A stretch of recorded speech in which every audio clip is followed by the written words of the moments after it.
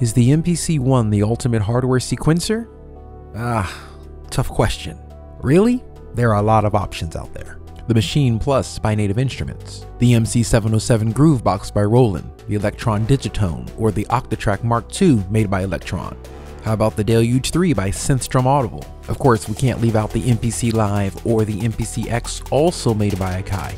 Though they share the same software as the One, the hardware varies in some very distinct and meaningful ways, for sure.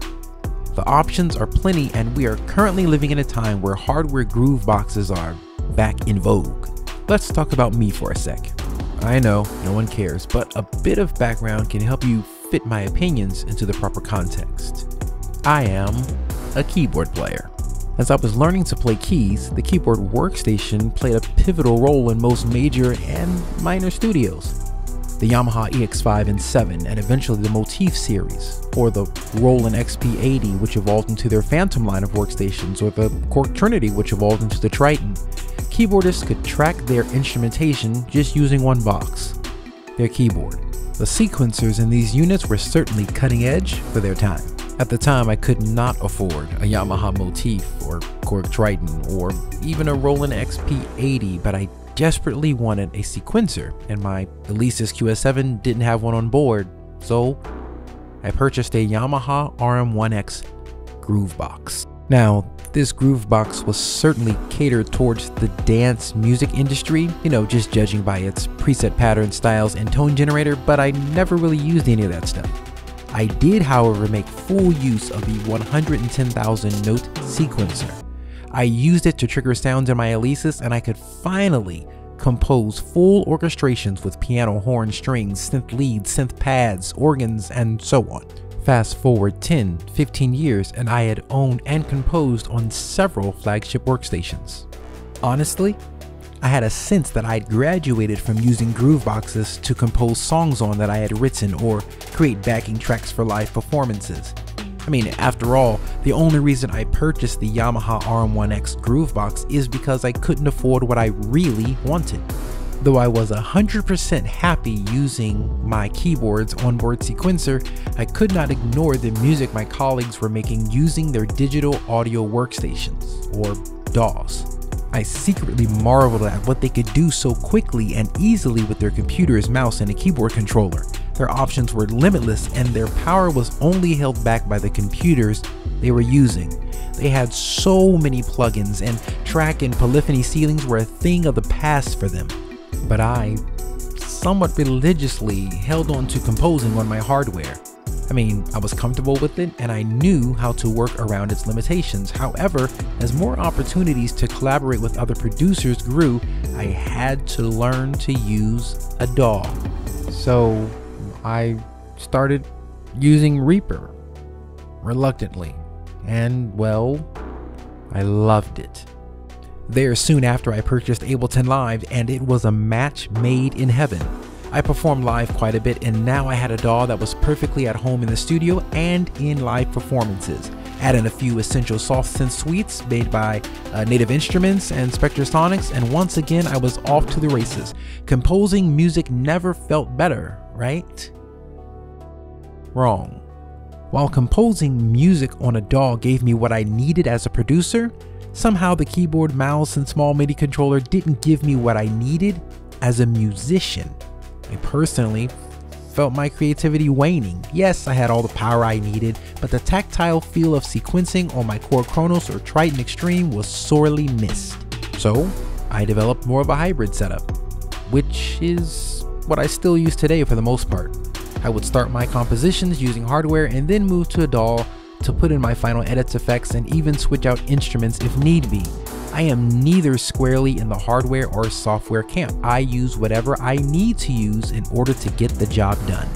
Now, with that said, as I began using the sequencer on my Korg Kronos again after spending so much time using Ableton, the Korg now felt a bit like using cranks and levers.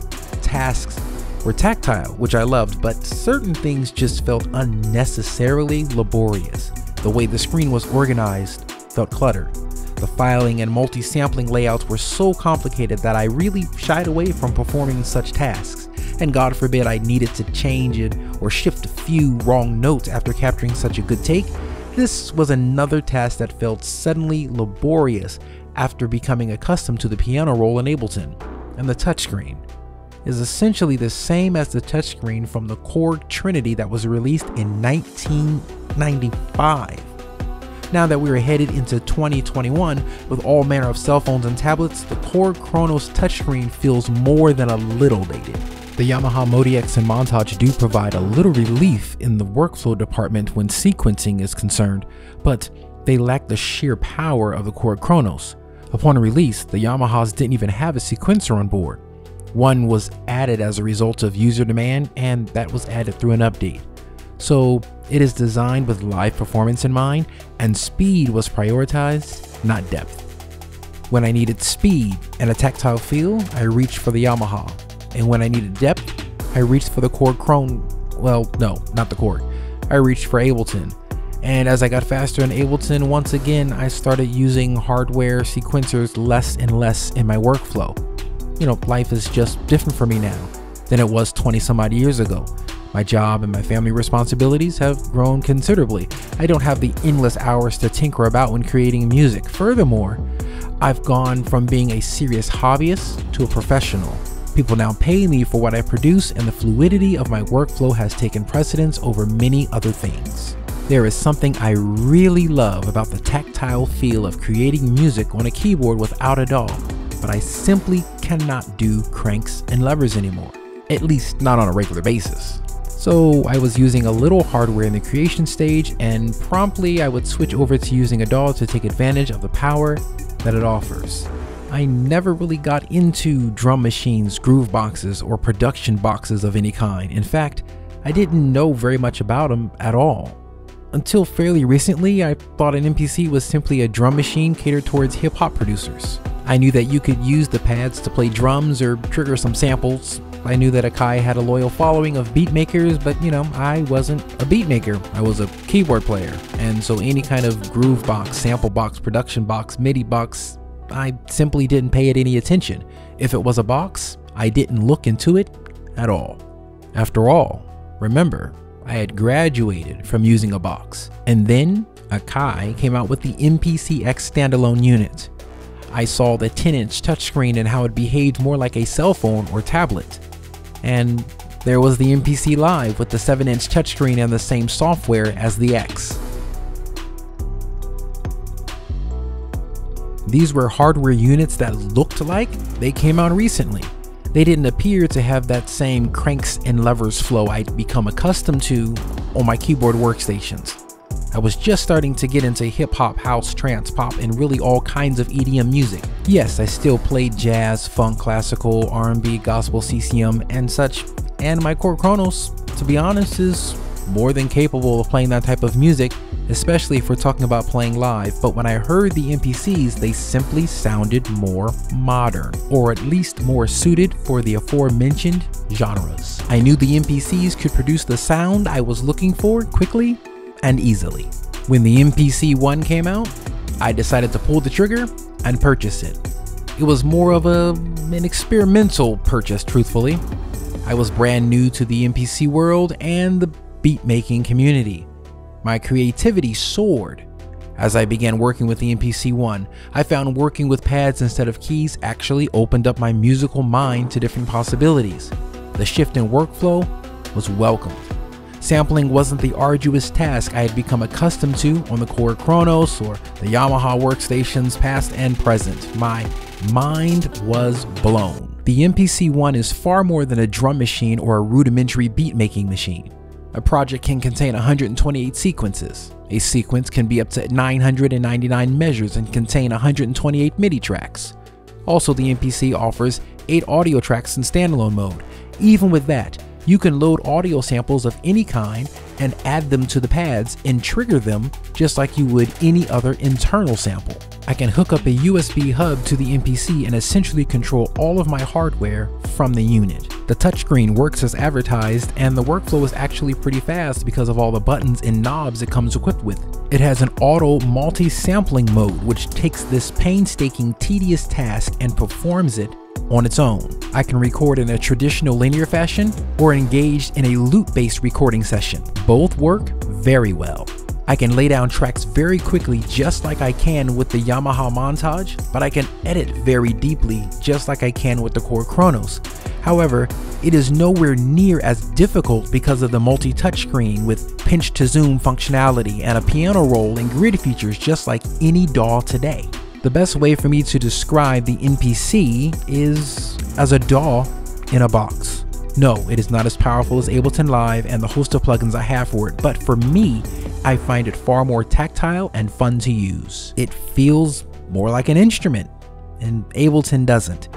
And though it is tactile and fun, I feel it is far more intuitive and powerful than the onboard sequencers offered by Yamaha, Korg, Roland, and the like. Truth be told, I think that keyboard manufacturers could learn a lot from Akai as far as producing a powerful hardware sequencer. Now, a DAW in a box can be a good or bad thing, depending on who you ask. However, I don't actually mind using a DAW. I am not anti-DAWs, nor do I see people who use DAWs as lesser musicians or producers. I believe anything can become an instrument if a musician is using it for that purpose. I have seen some awesome spoon players and washboard players that create music. I never look down on someone playing spoons and tell them spoons are for eating, they are not instruments. So if a person uses a DAW and draws in their notes instead of playing them on a keyboard, more power to them.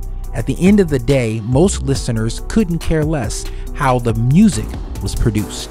Now, I still use Ableton all the time, but I'm using my MPC One more and more.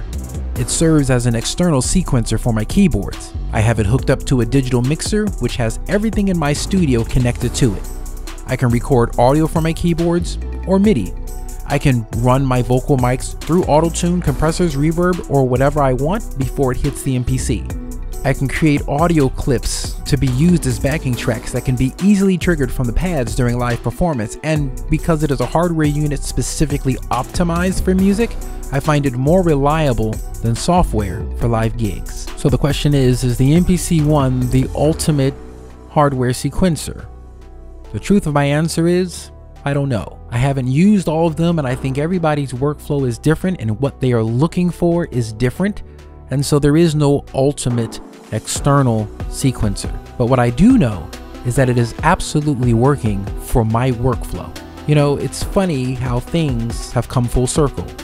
I thought I graduated from using boxes. Boy, was I wrong.